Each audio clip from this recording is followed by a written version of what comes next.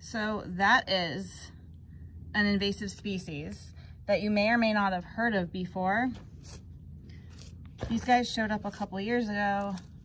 They're called Asian jumping worms, and they are destroying our soil in the United States.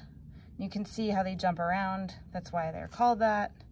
And they eat the soil and basically deposit the nutrients on the top of the surface of the soil, so that trees and plants starve. So if you see these, kill them. I'm grabbing a plastic bottle to collect them in. It's not pretty, it doesn't feel good, but it's good for our ecosystem. So if you see them, kill them. The way to determine the difference between them, I'll link in a photo.